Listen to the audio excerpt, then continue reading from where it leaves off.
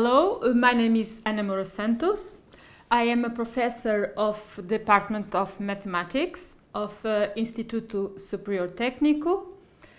Normally I teach undergraduate students at maths courses in topics like linear algebra, vector calculus, mathematical analysis, and on average I have like 200-300 students each semester.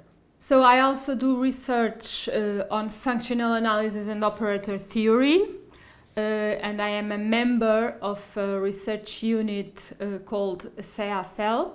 This is the research unit of the same institute.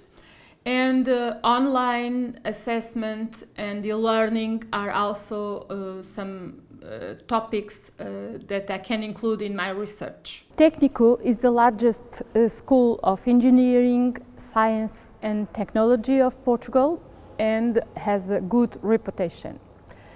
Very recently, the school board decided to go forward MOOCs and to form a team for coordinating the design and producing of these courses. And there I am, a coordinator of this team. As part of this work, I and my colleagues from Institute of Education and from University Lusíada from Portugal, we started to formulate guidelines of good practices for doing this kind of online courses in general, and good practices for design and producing MOOC videos in particular. So first, we recognize the fact that the video is a key pillar of the digital literacy, and we also believe that it can bring many benefits to the online learning experience when, of course, it's well designed and produced. In the present paper, we analyze and we show some results based on a cinemetrics analysis, a very well-known approach for cinema, done in full detail for 46 videos from 31 MOOCs and from 4 well-known platforms. Our goal is to propose the design and production of video MOOCs that can enhance the learning experience of a MOOC. These conclusions are part of a more global project on good practices that we formulate in a format of guidelines for MOOCs in STEM areas. So we are talking about MOOCs in STEM areas that must include a schedule to orientation through weekly activities, to have communication channels to inform the participants. These online courses must run at most 7-8 weeks, and we strongly recommend 4-5 weeks. So traditional expository or tutorial classes are translated into short videos, in a sequence of short videos, complemented with online quizzes, both for self-assessment and for assessment.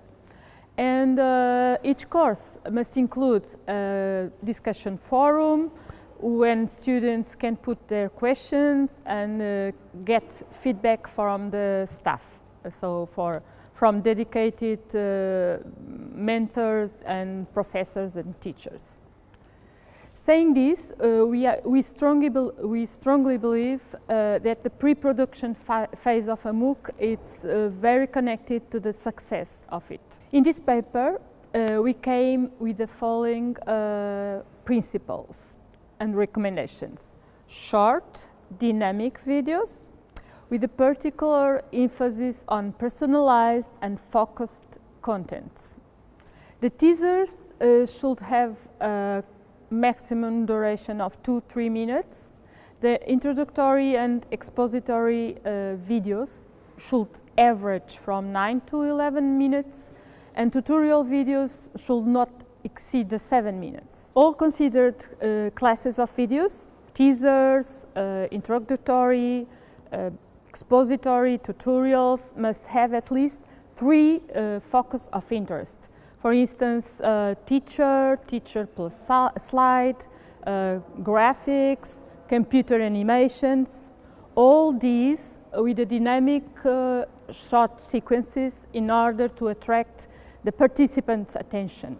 It is very important to take care of technical aspects, good audio, good image and good slides. And finally, what works always, the teacher must look the eyes in the camera and talk with conviction.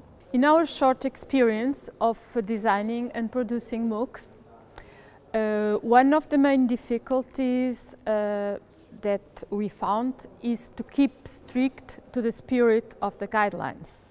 Teachers and university professors tend to be a little bit insensitive to this format.